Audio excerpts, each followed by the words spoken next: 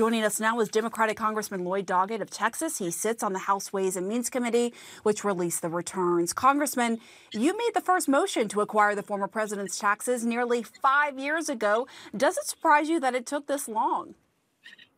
Oh, it's really outrageous. He had so many accomplices in the Congress, House Republicans who refused to permit us to take a look at these returns, even in private, years ago. Many years ago, there was another New York City hotel mogul who declared taxes are for the little people. And I think that's kind of the Trump idea. He thinks it makes him smart that he pays less of his income, a lower rate on his income, than the waiter or the maid or the maintenance person who works in one of his hotels. And I think that's just outrageous.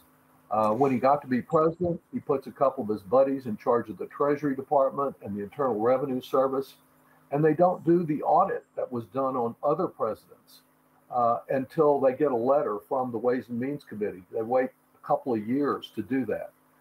So we know that the Trump Internal Revenue Service didn't do its job, and there's good reason to believe that Donald Trump owes far more taxes than he's paid. But we don't have the details because we don't have the audits that should have occurred. Yeah, what do you make of that? That the audits the audits, as you say, that should have occurred didn't occur? It's difficult to determine because all we have are the electronic records. There was no conversation permitted with anyone at the Internal Revenue Service involved in the actual audit. But there are some indications that this was irregular.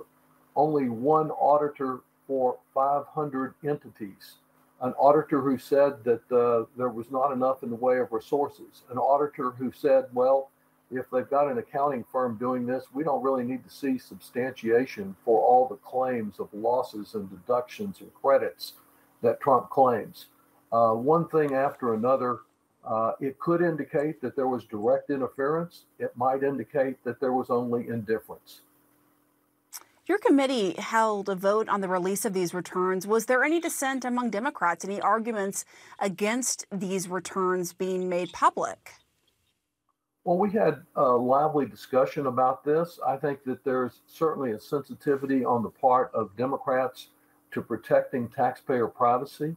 But we recognize that all we were trying to do with Trump is what other presidents had done and that he had resisted. And that the president is in a truly unique situation. So when the votes came after we discussed it thoroughly, every Democrat voted in support of Chairman Neal's report and to release this information to the public so that everyone could see this isn't just a partisan initiative.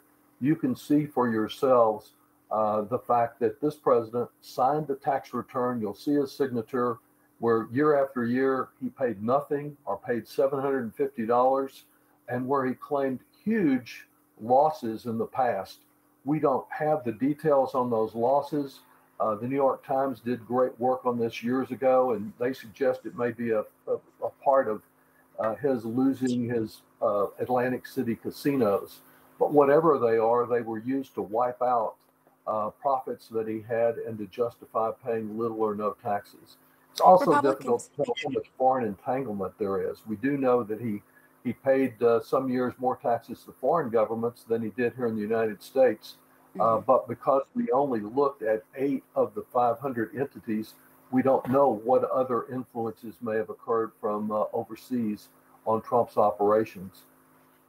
Right, and that's a big reason why there are calls for transparencies for people running for president to release their tax returns so that you can see if there is any conflict of interest, if their policy could be influenced by anything that could be picked up on the tax returns. Congressman Doggett, thank you so much for coming on the show.